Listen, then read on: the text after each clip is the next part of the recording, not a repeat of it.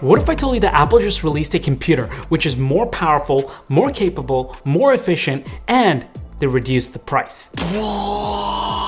Welcome back, my name is Tausif Hussain, and fun fact, did you know that the animal on the icon for Firefox isn't actually a fox? It's a red panda. Yeah, mind blown.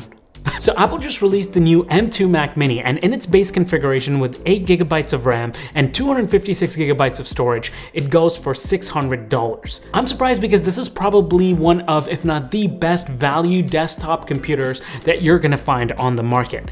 So let's talk about it. Okay, first thing I wanna talk about is the actual physical shape of this. I'm a huge fan, I've always been a huge fan of the Mac Mini, and I think Apple's done a great job with how this whole thing looks and feels and how it weighs even. The nice small form factor, still packing in tons of power inside, is really cool. It looks great on any desk setup. You can pretty much fit it anywhere. I can hide it if I want to, or it can even be in plain sight and it just won't look bad. It actually looks quite nice on your desk. And if you ever wanted to travel with it, you could. Just throw it in your bag, and when you get to your destination, all you gotta do is find a monitor solution or a co-working desk space in your destination and you're good. Or you could subscribe to this channel because I'll be dropping another interesting video on this matter quite soon of how you can use the Mac Mini in different ways. Stay tuned, make sure you're subbed. Okay, looking over to the back of this device, you have plenty of ports here. Apple has put an Ethernet port, 2 Thunderbolt ports, an HDMI port, 2 USB-A ports, and a headphone jack. And also you can see at the bottom here, we have a fan vent, which is great because you can get active cooling for sustained performance over time. Overall physical package, I think this thing is a win. It's a great device, and I really like the styling cues and how this whole thing fits on your desk and everything like that. So I give it an A+. Okay, the next thing I want to discuss is specs. Now, this is an important topic because you want to make sure that you're picking the right amount of power for you. You're not overpaying for something that you don't really need, and you're not missing something that could potentially harm you in the future when you're using the computer for different uses. Okay, so this Mac Mini gets the 2nd gen processor from Apple, which is the M2 chip. M1 was already much better than the Intel chip. It was super powerful, and this M2 just takes it another step further. There's more cores, there's more powerful CPU, GPU, there's more max memory, there's a higher performance ceiling, and the price has gone down, surprisingly. Which is really cool because at the end, the consumer is the one that wins here.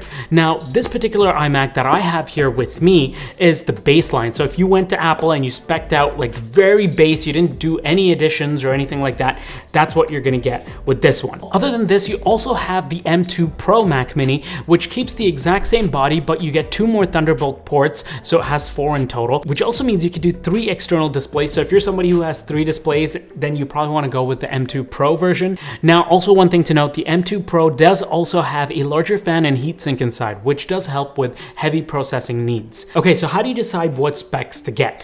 So one thing to keep in mind here is that just like the other M2 devices, which I've talked about earlier on my channel as well in some other videos, the 256GB version is going to be approximately 30 to 50% slower on SSD speeds compared to the 512GB version. So if you're on the fence about getting more storage, maybe this might make your decision a little bit easier. It is definitely something to consider. However, I will say this, I don't personally think that this will impact majority of the regular users out there. They're not really going to see that big of a difference between this SSD storage speed. But if you are doing things that require larger storage or bigger files, then I definitely recommend upgrading your memory or storage a little bit. And on the other end of the spectrum, I did also want to mention that going to the Pro or Max, they're mostly GPU improvements. So keep that in mind as you're trying to spec out your device. The max difference between the M2, M2 Pro, and M2 Max is in GPU power. The CPU should be pretty great across the board. To be quite honest, I think the M2 chip is so strong that a lot of people could get away with just the base chip. They don't really need the upgraded, M2 Pro version. The base M2 Mac Mini is great for developers, music producers, photo editors, and even video editors, depending on RAM and storage and how you spec it out. So you might need to, increase your RAM and storage a little bit, but overall, it's very, very capable. Okay, so Tausif, let's say I have enough money to do maybe one upgrade. Which one should I prioritize? device? Well, in my opinion, if you had one upgrade to do, then between storage and RAM, I would do the RAM, because you'll get better performance and you'll hopefully get better longevity. So all in all, with that RAM, hopefully the Mac will last you a longer time. And for SSD space, you can always use an external SSD to expand your storage after the fact. You can always plug it into one of like the USB ports at the back and you're good to go. Okay, now I wanted to quickly compare this to some of the other products. Overall, I'll say this: these Mac Minis for performance per dollar are amazing. And with this base model, I don't think there's anything on the market that can compete. And I'd go as far as to say, even in the Windows world. Oh man, I'm gonna get so much hate for that. Ugh. But I mean, let me know in the comment section down below if you see anything else in this price point that is brand new and comes with these kind of benchmarks. I personally couldn't find anything, but if you can, let me know in the comment section down below. Okay, now let's talk about comparing this to the other products in the ecosystem and see which computer is probably best for you. The first one being laptops. Now this is an easy comparison because I mean, they're great, but not everybody needs the portability. A lot of times people end up getting laptops because they think they're gonna be using it on the go, but they just literally have it docked the entire time. Not only is it impacting the battery life of the laptop over time, and you're basically just paying for a screen that you're not going to end up using. On top of that, this also will give you more ports than the previous MacBooks. So unless you really need the portability, like let's say you're commuting every single day, you're constantly on the go, you're a student or something like that, then this M2 Mac Mini is probably the better buy. Now my favorite comparison, what about the iMac? This is what a lot of people have been asking me. Look, the iMac is a great option, and honestly, it was my favorite option for an entry-level use case scenario until this Mac Mini M2 showed up. Here's why.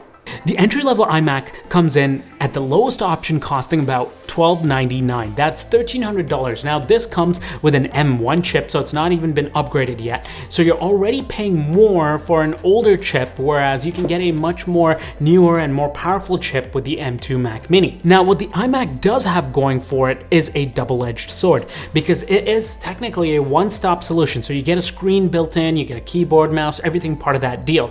But here's the thing, for that $700 extra that you're spending over the price of the M2 Mac Mini, you could pretty much go out and pick up any screen that you want. Or even sometimes people want to build like a dual monitor setup or something like that. And with the iMac, you're kind of stuck with that one particular screen that you get with it. So over time, if you wanted to expand your monitors or you wanted to get different monitors and swap stuff out, then you kind of have to change your entire computer, and that can be a lot more expensive and that can get annoying. Whereas with this thing will last you quite a bit more time, and you can just swap out monitors or add monitors as you see fit. And in regards to the Mac Studio, it's a very specific use case for professionals, and if you need it, you already know that you need it and you've already looked at the specs, so I'm not really going to say much more on that topic. Lastly, let's talk about price, and I kind of want to give like a holistic picture of this M2 Mac Mini. So who should actually buy this? Well, firstly, if you have an M1 chip Apple computer, do you need to upgrade? I personally don't think so. I think the M1, you're already getting really great performance per dollar, and that thing pretty much rips. Like I'm able to like edit things on it, no problem, like video editing, photo editing, like whatever I need to throw at it, it works just fine. So unless you're finding that your workflow is bottlenecking you at some point and you need something a little more powerful, then of course it makes sense to upgrade from the M1. But if it doesn't, then you don't really need to upgrade yet. Now, what if you're on an Intel chipset? Then yeah, I'd say get the heck out of there. It's significantly better on this side of the fence, and I can promise you, once you switch over, you're gonna realize that as well. And in this case, I'd get the M2 Mac Mini. Why get the M1? Unless you can find a refurbished deal for quite a bit cheaper. And in that specific case, I would suggest first you put your eyes on the M2 Mac Mini baseline, and then use that as a starting point. And based on what your requirements are, that's where I would start, and then start upgrading your components. And then once you've upgraded your components, compared to the other products in the lineup, and see if the price difference or price jump makes sense to you. For all you know, you upgrade this M2 Mac Mini so much where it just makes more sense to buy like a M2 MacBook Pro or something like that. Keep in mind, for this to be the best value device that I've been talking about, it has to be without any upgrades. The base version is what I'm talking about. The moment you start adding RAM and storage options and stuff like that, the value diminishes really quickly. So overall, I would say it's not a bad value personally if you wanted to upgrade this device, but it does go from being extraordinary to regular Apple pricing. But yeah, I digress. Overall, for $600, the base level M2 Mac Mini is really well priced. And keep in mind also, you can get the student discount, which knocks off another $100 off this. So you could really get this for $500 if you're a student, which is an absolute steal. I really think Apple is stretching here to try to take over market share from other companies. And this really changes the landscape for students, families, entry level, average use case scenarios, and many more. It gets people through the gate and into this Apple garden. In any case, thank you so much for watching this video. I hope you found this video beneficial and helpful, and if you are considering an M2 Mac Mini, hopefully I helped make your decision a little bit easier. Make sure you guys are sub to the channel. I have a lot more videos coming out on all the new Apple products that just dropped, the new MacBook Pros, and all these questions that you might have. If you have any specific questions about any of these things, let me know in the comment section down below. If you like this video, then you know what to do, and I'll see you guys in the next one. Take care, stay blessed, peace.